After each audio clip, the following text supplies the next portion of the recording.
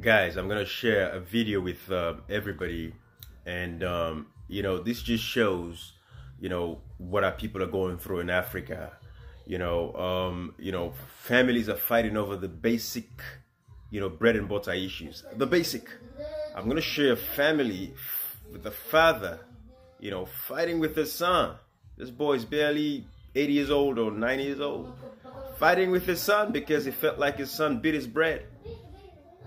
This is the problem. This is what corruption in Africa has caused our people. They've been deprived to the point now that, a father is going to be fighting with a son over a loaf of bread, a piece of bread.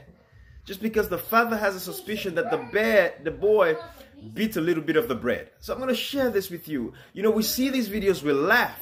As funny as they look, but we have to get down to the bottom of these issues. And this is why we have to call African leaders and let them know that their level of corruption, their thievery, is affecting the fabrics of society. It's affecting future generations to come. Look at how violent that father had to get just for a piece of bread on that little boy. Take a look at the video for yourself.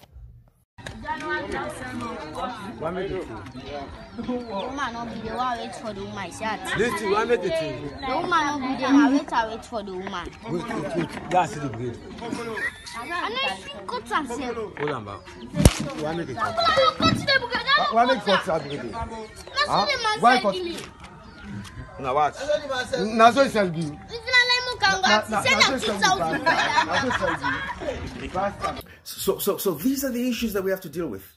But yet African leaders have their kids in overseas, flying all over the world, traveling all over the place, spending the people's money, the taxpayers' money. Yet the people are left to fend for themselves. And not only fend for themselves, because you can only fend for yourself if there's an opportunity for you to fend for yourself. But people are living hungry. There's no opportunities for the young generation. There's no opportunities for young men and young women so that they can, work and make a living for themselves, so that they can take care of themselves, so that the father could be able to buy enough bread to put on the table for every family member and for some to be even left over.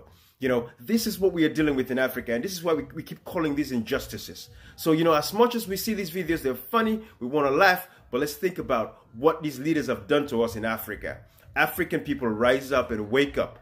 Vote on the issues. Stop voting on tribal lines, or stop voting because my father belongs to this party or my mom belongs to this party. Like in Sierra Leone, people are voting for the SLPP because that's all they know. They say the palm tree. Or people are voting for APC because it's affiliated with the sun. We have to stop this kind of this primitive way of thinking, my people. It's not taking you anywhere, and that is why you guys are suffering the way you're suffering. Look at this father fighting his son for a loaf of bread. I rest my case.